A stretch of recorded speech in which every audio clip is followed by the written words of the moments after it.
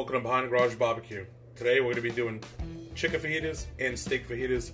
We're going to get ourselves a simple fajita season we're going to put together right now. I'm going to use 1 tablespoon of chili powder, tablespoon of smoked paprika, tablespoon of garlic powder, tablespoon of cumin, half a tablespoon of Mexican oregano. Mexican oregano is a little bit more like citrusy than a regular oregano. 1 teaspoon of sea salt, fine. We're going to be using some crushed black pepper, teaspoon of chicken bouillon. I'm going to give it a dash of Suckle Buster's Texas gunpowder, which is like a jalapeno powder. It's real good stuff. Just going to dump everything into a bowl.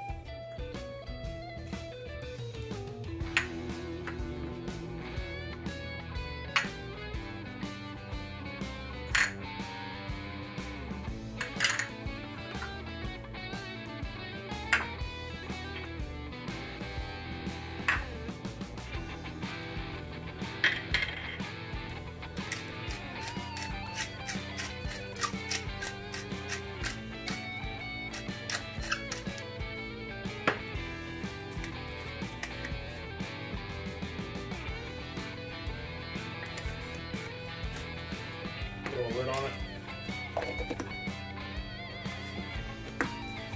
Give it a little shake.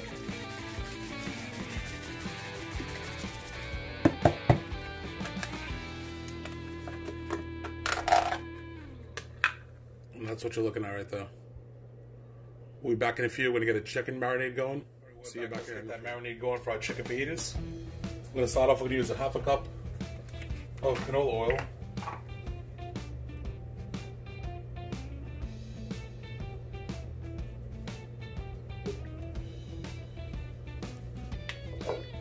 Half a cup of apple cider vinegar.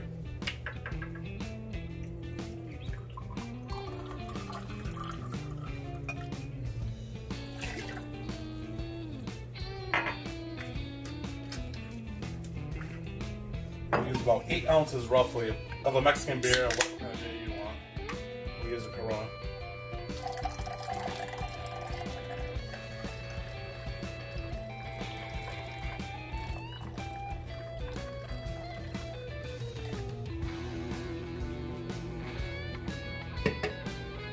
We would use juice from 2 limes,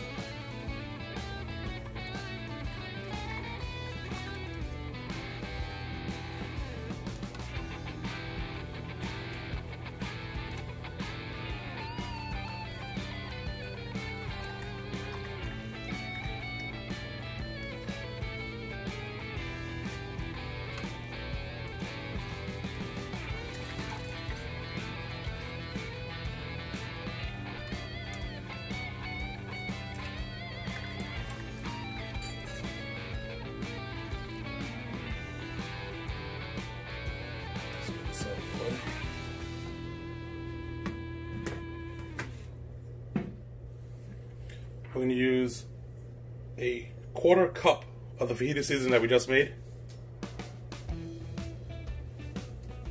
And now we're going to whisk.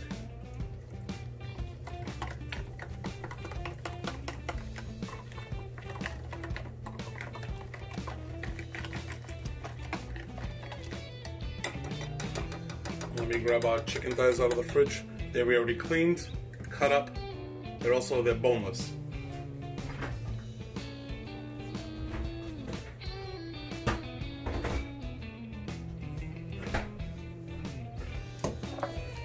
What we're going to do now is just pour our marinade over.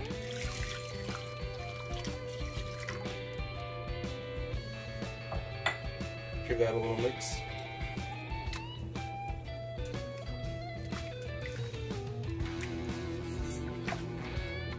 Alright, we're going to cover that. It's going to go back in the fridge. Looking at probably about 2 hours at least. You can go a little bit longer if you like to. The longer the better. We'll be back.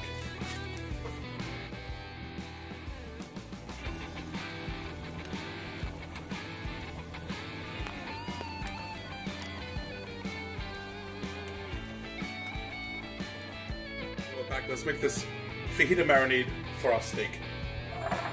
We're going to get 2 limes once again.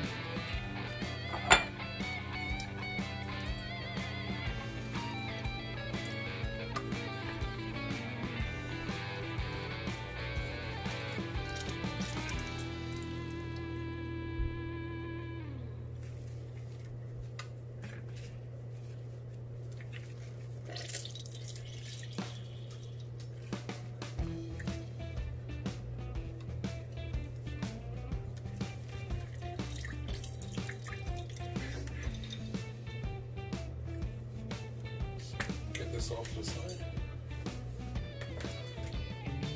I'm gonna add a third a cup of water. About 2 tablespoons of olive oil.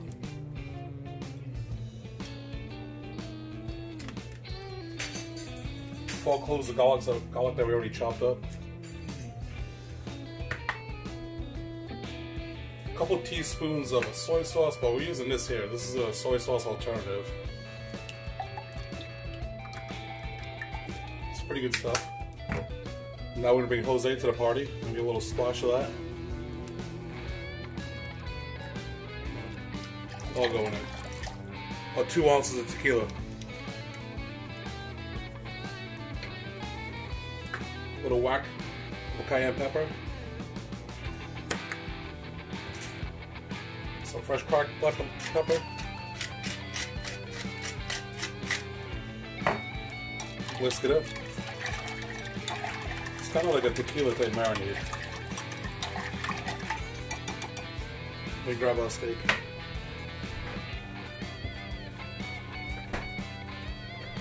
Alright, we're using sirloin tips. Shoot me, we should be using flank steak. This is what I want to use, this is what we're using. You can use whatever you want to use.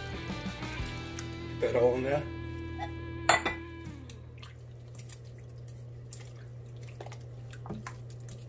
I'm going to cover this up. It's going back into the fridge. A couple hours. Next time we come out, we'll be skewering up and we're going to hit it out to the grill. Back in a few.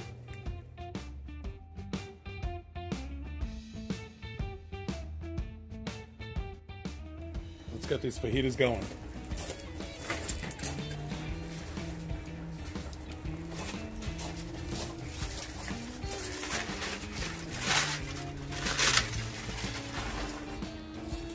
We're gonna hit them up with a little bit of our fajita rub that we made up earlier before we throw them on. You want your flavor, layer it.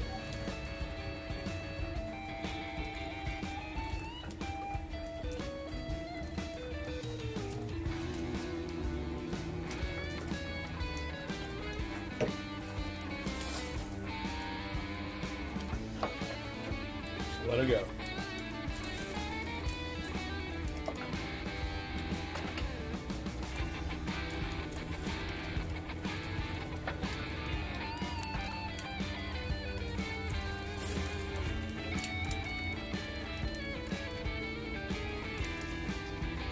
We can adjust the speed if we need to. Start getting flare-ups. I had to throw some extra lump on there. It's like the worst bag of B&M that I've gotten so far, and I've been through at least over a dozen bags. This one's a lot of little pieces in it. So we're going to be feeding this one constantly, guaranteed. Get that steak going on now.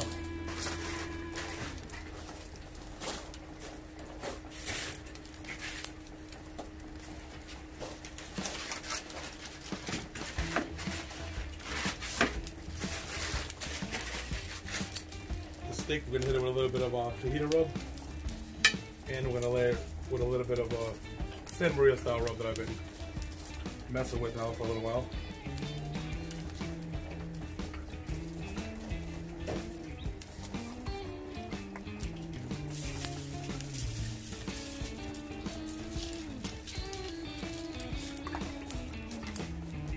Set these on.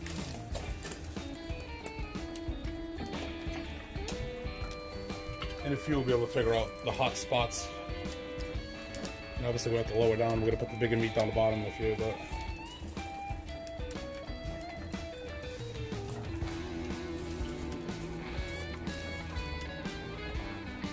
get up in there.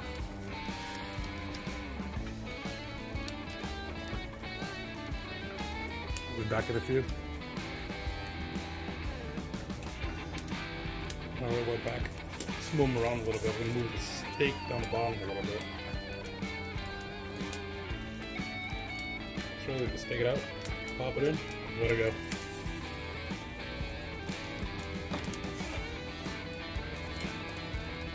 I'll move this one up, move that one down too.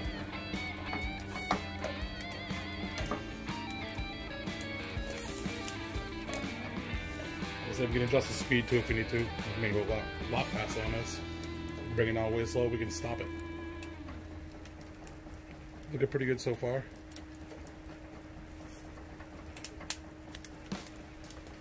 We'll be back in a few.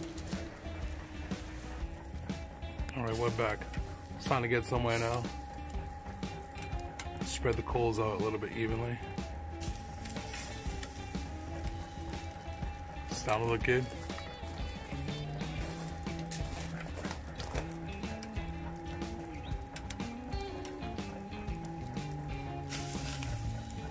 Coming along.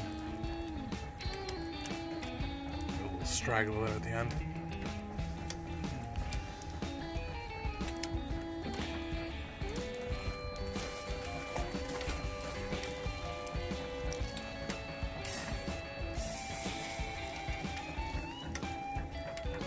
I'm gonna let it go a little longer and we'll be back. Alright, we're back. We got the rain coming down now. We're getting pretty close to done. I'll show you a couple things on this here. If you just want to start charring up a little bit, you just take them off here. You can rest them. You can even take them, if you don't want to here, put it up top and rest them up top. As long as it's spinning, you're not going to get any flare-ups. If you're not spinning, that's when you get flare-ups on these. So, you know, if it's going too slow, if you're getting flare-ups, you're going too slow. Increase the speed of the motor a little bit, you'll be fine. Just going to rotate them. You go left to right, up, down, wherever you want. Looking pretty good, yeah? The steak is pretty much done. Just rest them up top.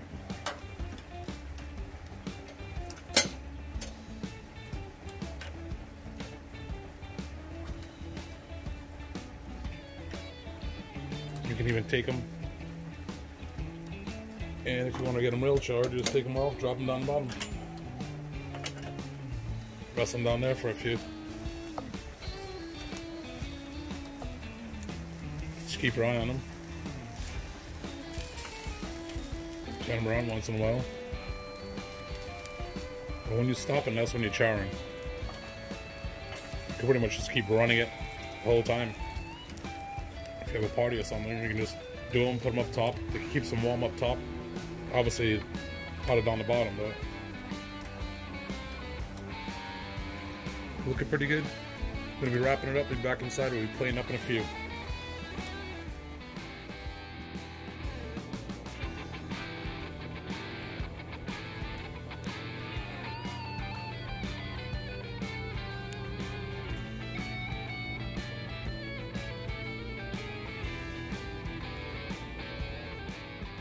Alright, we're finished. We got our fajita chicken and our fajita steak.